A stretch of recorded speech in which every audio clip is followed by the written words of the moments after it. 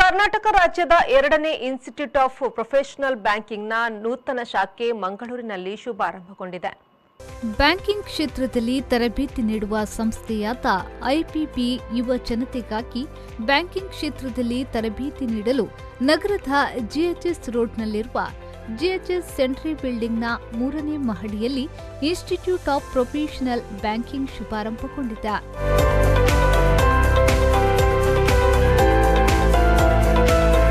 ದೇಶದಲ್ಲಿ ಒಟ್ಟು 27 ಶಾಖೆಯನ್ನ ಹೊಂದಿರುವ ಐಪಿಪಿ ಕರ್ನಾಟಕ ರಾಜ್ಯದಲ್ಲಿ ಎರಡನೇ ಶಾಖೆಯಾಗಿ ಮಂಗಳೂರಿನಲ್ಲಿ ಪ್ರಾರಂಭಗೊಂಡಿದೆ. ಐಪಿಪಿ ನೂತನ ಕಚೇರಿಯನ್ನ ಐಪಿಪಿಯ ಸ್ಥಾಪಕ ಅಧ್ಯಕ್ಷರಾದ ಗುರು ಸಿಮ್ರಾನ್ ಸಿಂಗ್ ಓಬಿರಾಯ್ ರಿಬ್ಬನ್ ಕತ್ತರಿಸುವ ಮೂಲಕ ನೂತನ ಸಂಸ್ಥೆಯನ್ನ ಉದ್ಘಾಟಿಸಿದ್ರು. ಸಂಸ್ಥೆಯ ಬಗ್ಗೆ ಮಾಹಿತಿ ನೀಡಿದ ಐಪಿಬಿ ಸ್ಥಾಪಕ ಅಧ್ಯಕ್ಷರಾದ ಗುರು ಸಿಮ್ರಾನ್ ಸಿಂಗ್ ಓಬಿರಾಯ್ ಅವರು ಮಾತನಾಡಿ, ಒಂದು ಸಂಸ್ಥೆಯಿಂದ ಆರಂಭಗೊಂಡ ಐಪಿಬಿ ದೇಶದಲ್ಲಿ ಈಗಾಗಲೇ 27 ಶಾಖೆಯನ್ನ ಆರಂಭಿಸಿದೆ. ಯುವ ಜನತೆಗೆ ಬ್ಯಾಂಕಿಂಗ್ ಕ್ಷೇತ್ರದಲ್ಲಿ ತರಬೇತಿಯನ್ನ ನೀಡಿ ಪ್ರತಿಷ್ಠಿತ ನ್ಯಾಷನಲ್ ಬ್ಯಾಂಕ್ ಉದ್ಯೋಗಕ್ಕೆ ಅನುಕೂಲವಾಗುವ ನಿಟ್ಟಿನಲ್ಲಿ ನಮ್ಮ ಸಂಸ್ಥೆ ಉನ್ನತ ಮಟ್ಟದ ತರಬೇತಿಯನ್ನ ನೀಡುತ್ತಾ ಬಂದಿದೆ.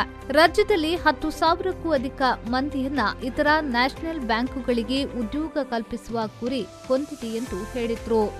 So the attrition rate has come to a close of more than 40% in private banking industry. The major banks like HDFC, Kotak Mahindra Bank, ICICI Bank, IndusInd Bank, IDFC and Bandhan Bank and some small finance banks.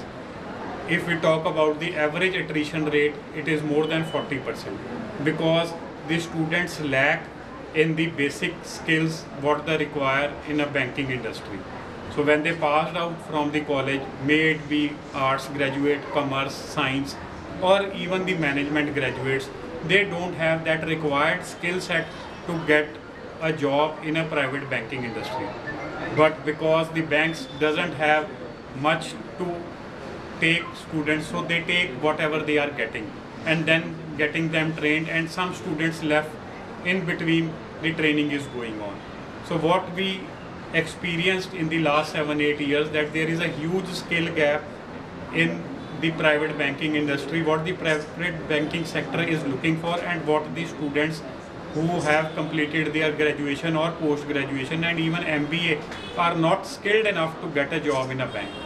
So this is why we came up with this solution that we will train the graduates and help them to get a job in a private banking industry.